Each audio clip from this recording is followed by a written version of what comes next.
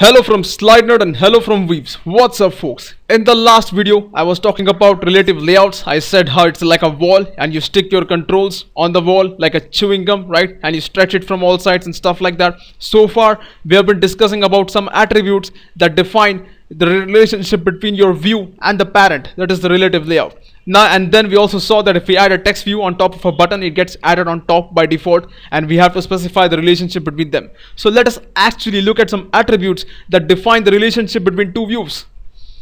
So here you have your rule, your XML attribute. Now here the XML attribute does not take true or false. Instead you give the ID of the view. Now we guys are gonna see what this ID is and stuff like that, so don't worry if you don't understand what it means right now. And here I have the Java value. Now again, if you're creating a relative layout using Java code, then these are the constants which are inside relative layout class that you should be using to create the same effect in terms of your appearance. So let's define the rules. Define the relationship between two views. That is our rule. So what are the attributes? They're above, below, to left of, or to right of. These are the Java values for each of them. Just like I said, here you simply specify that hey, this should be above that should be to the left of this, and stuff like that. So that's what we are doing. So here let me show you some example and get you guys up and running.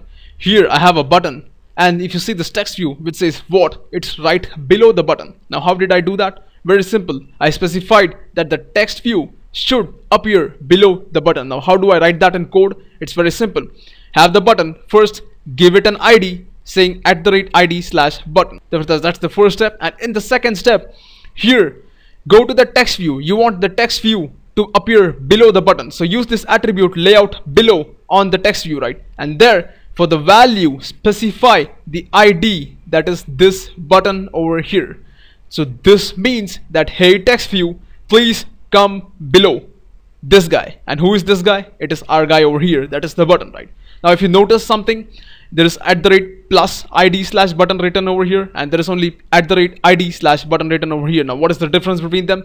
Remember, when you're defining an ID for the first time, here inside button tag you're using plus sign, but here you're not defining anything, you're simply referring. You're telling your text view that you should appear below this button who is already existing, right? Who's already created above.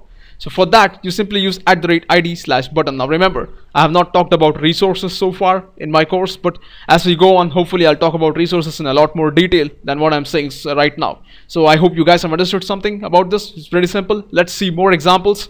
Now I have the same button over here. Alright, there's an ID of saying @ID/button, and I have a text view. Now what happens is here I want the text view to appear above the button. So what do? I simply say Android layout above equals to who? Above whom? I should appear above the button, right? And this is linked over here. That means your Android understands that hey text view, he wants to appear above this button with this ID, right? That's how things are linked. But if you see the output over here, you guys will be shocked. Well, there is only a button and there is no text view. What the hell is going on, right? By default, your button has been placed on the top left corner as always. So when you say the text view should appear above this button, so what you're trying to do is you're trying to push the text view out of the screen. So Android is gonna create the object, but it's not gonna draw it, or you won't be able to see it. That's what happens. Alright. Now how to place the text view above the button then? It's very simple.